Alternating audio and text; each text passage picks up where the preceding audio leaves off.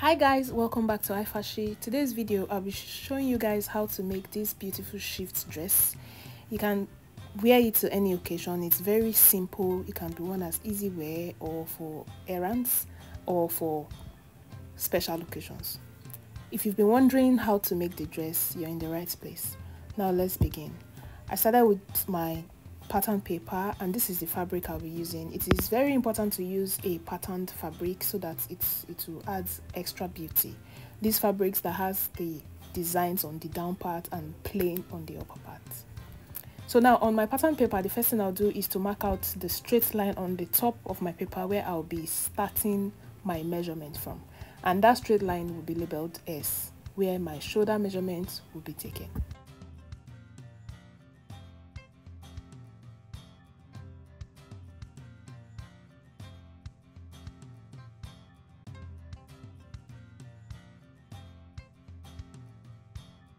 Now after taking the straight line, the next thing we will do is to take our shoulder measurement divided by 2 on this straight line. So I marked 8 because my shoulder measurement is 16. So now on that point I marked 8, we will come down by 0.5 to take our shoulder slope. So from there I'll also take my neck width. For you to get your accurate neck width, you divide your bust measurement by 16 and add 1 to your answer. That will give you your neck width. So mine is 3.3, so I'm taking 3.3. Then I also come down by 1.5 for the back neck depth. That's because this particular pattern that we'll be using today, I would draft my back and front measurement on it because I will use this paper to cut the back and the front. So after coming down by 1.5 to get our back neck width, I will also come down by 3 inches to get the front neck width, and I'll label it B and F, which is the back neck and the front neck. Then on that neck point, I would mark a straight line to meet the shoulder slope that we just took.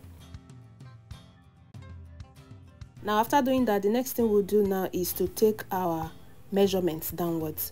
I'm starting with my chest measurement, which is the shoulder to chest measurement, 8 inches. After that, I'll take my shoulder to bust point, which is 10.5.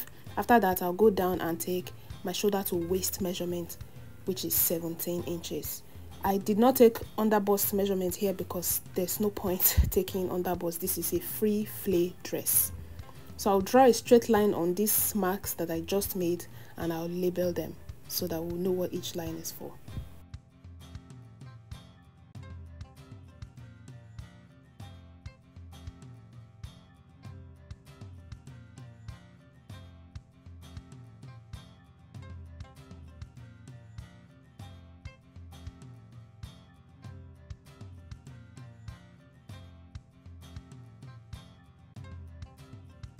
After labeling them, the next thing I'll do, from my waist measurement, I'll come down with 9 inches to get my hip measurement. So after marking that, I'll also draw a straight line on that point to indicate our hip line. After that, the next thing I'll do is to take my full length measurement. This depends on you, how long you want it. Most people make this dress short. I did not want mine to be very short. So I stopped at 38 inches. I took 39 because I'll be using 1 inch to fold in the hem. So I marked out my 39 and I'll draw that line and label it the full length line.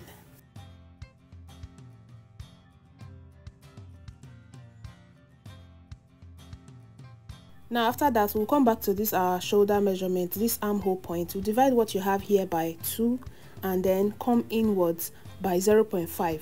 This 0.5 is for the back armhole. The front is usually deeper, so we'll also take that one on this same pattern. Now I'm taking my bust circumference divided by 4 on my chest line and on my bust line. Then after that, I'll add 1.5 inch for your ease allowance. This is not our seam allowance. This is not the sewing allowance. Just because this particular dress is not fitted, we will be adding 1.5 ease allowance to all our body measurements. Now after tracing out my armhole, this first armhole I traced out is for the back, like I said before, 0.5. I also come in with 0.75 on that same point to mark out my front armhole, and then I'll draw it out. After drawing it out, the next thing is to take your body measurement downwards. The bust measurement divided by 4 on the bust line, the waist measurement divided by 4 on the waist line, the hip measurement divided by 4 on the hip line.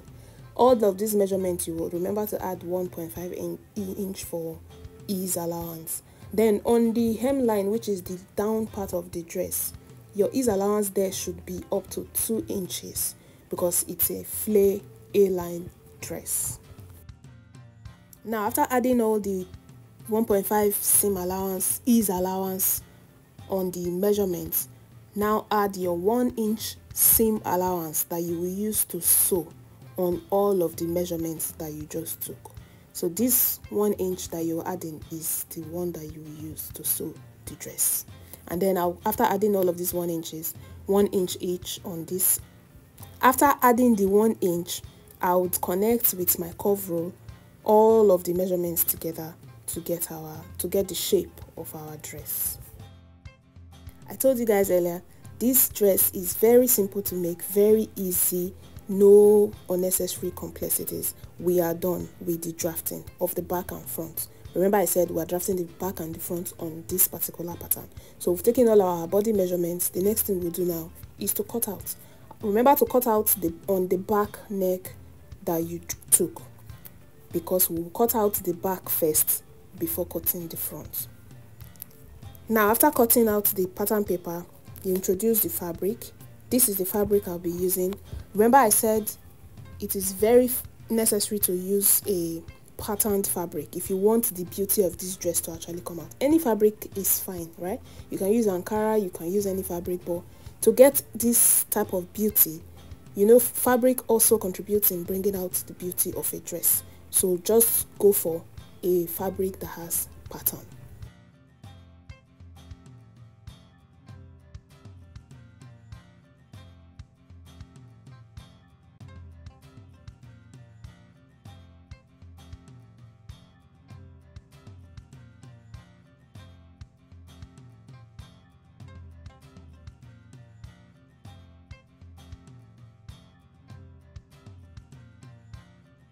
Now this is the back piece that we just cut. The next thing I'll cut now is to cut out the facing.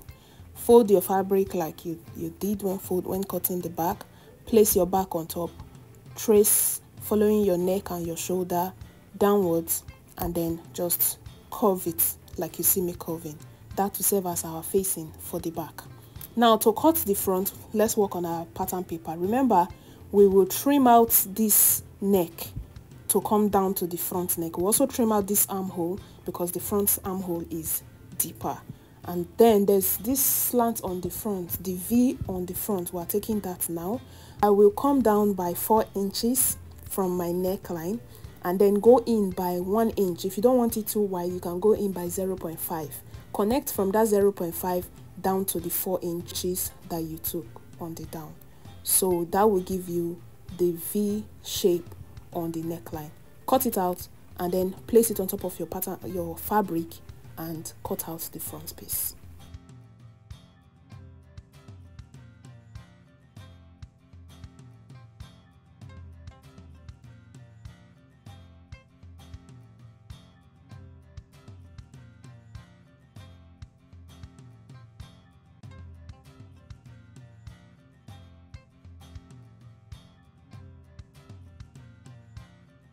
Now we are done cutting out the front piece. After cutting the front piece, if you open it up, this is what you have. You see your front V shape out already. We're also going to cut a facing on this front that we use to turn the neck, just like we did for the back. I folded my piece of fabric and then I cut along the neck and the shoulder line, then curve it under that we'll use as the facing. So now for you to do the facing, you place the piece of facing that you cut, the good sides of the fabric facing each other, and then pin it all the way down, because this fabric moves a lot. It's not a firm fabric, so you pin it, secure it down with a pin so that when you're sewing it doesn't start shifting. Pin down the front, pin down the back. Now I'll go to my sewing machine and run a stitch along this neckline. After running a stitch, I will top stitch on it and also do the front, the same thing on the front. Now this is what we have after stitching. I've run a stitch on the neckline and then if you flip it over, you see that I have top stitched on the facing. Now remember to notch. Always notch, especially any curvy part of an outfit that you make. Notch it so that when you flip it to the right side, you won't have any squeezes whatsoever. So now after making this stitch and top stitching, the next thing I will do is to face the back and the front facing each other and then join the shoulder. In order for us to join this shoulder, you just pin the neck, the neck of the front and the neck of the back, the shoulder of the front and the shoulder of the back. Pin it together. Just watch as I'm doing.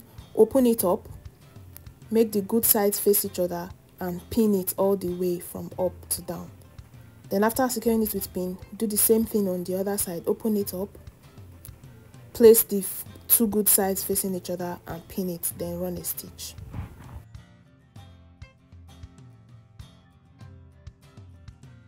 Now this is what I have after running a stitch on the shoulder part of the dress. And then, like I said earlier, remember to notch your fabric. After notching, I'll cut out the excess and then I'll flip it to the good sides for you to see. Now this is what we have on the outside. If you notice, it's still not flat yet because the next thing remaining now after notching is to press it down firmly with your iron. Now I'll introduce my iron and iron this neck part. Give it a very good notch, give it a very good press, the beauty will come out.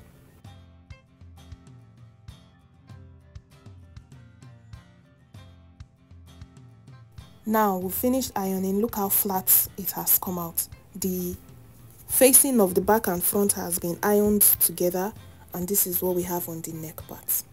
So the next thing I'll do now is to measure what I have on my armhole so that I'll use it to cut out my sleeve. Now on this my armhole I have 10.5. Now I'll introduce a pattern paper that I'll use to cut this trumpet sleeve. Some persons call it bell sleeve, some persons call it trumpet sleeve. So the first thing I'll do is to take 4.5 inches downwards from the beginning of my paper. The beginning of my paper will serve as the shoulder, right? Now I'll come down with 4.5 inches and mark a straight line. The first straight line is the shoulder, then this second straight line is the 4.5. That will serve as our bicep. That's our bicep point. That's 4.5 inches. And then the last part of this paper is my full length of my sleeve. This sleeve is meant to be very long. You can decide to trim it off later when it's too long. It's better than coming out too short. So on this my bicep line, I'm going to take my round armhole measurement divided by 2. My round armhole measurement is 21, so I took 10.5, and then that 10.5 I connected it straight to with a straight ruler to my shoulder. Then on that line I just connected, I divided it by 2 and then I marked the midpoint.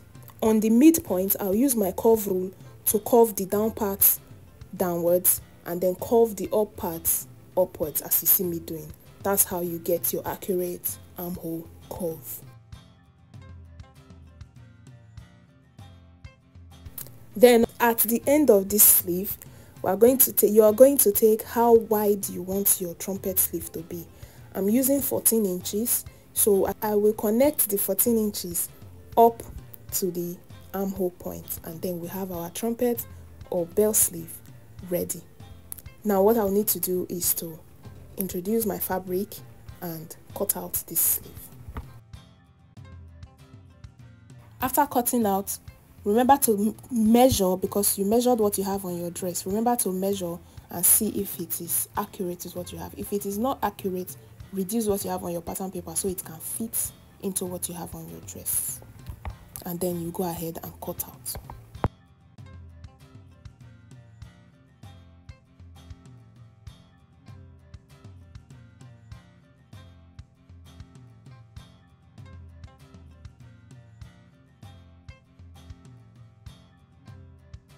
Now that we're done cutting out our sleeve, we will introduce back our dress and then notch the midpoint of your sleeve, because that's the part that would be on the middle point of your shoulder. The stitch we made on our shoulder, the midpoint of our sleeve will start from there.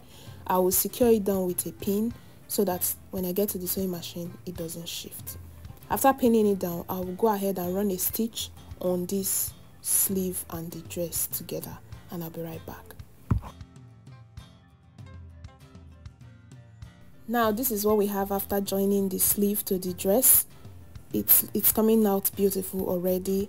The next thing I'll do now is to open up the armhole like you see me doing and join the armhole together. Make sure your stitch on the armhole is aligned, then secure it down with a pin and run a stitch all the way down to your dress and all the way down to the hem of your sleeve as well. Now before you run it down, remember to fold the hem of your dress. Fold the down of your dress, also fold the down of your sleeve as well, so that when you're running that stitch down from your armhole, the hem is already folded. And guys, we're almost done with these dresses. It's very simple. Thank you for watching to this point. Remember to subscribe if you haven't done that already.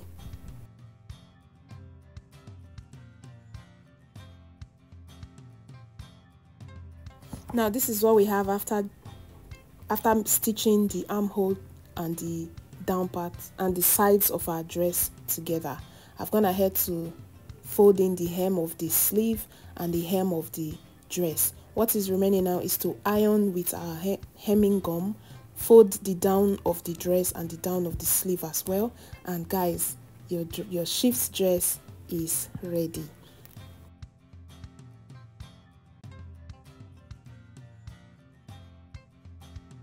Like I always say, ironing make your work very neat, and the remaining part of this dress is just to iron, and there you go. Here's the result of the outfit we just made, guys. It is very simple. You can make this dress in the space of 2 hours. Thank you so much for staying with us. Thank you for watching. I'll see you in my next video. Bye.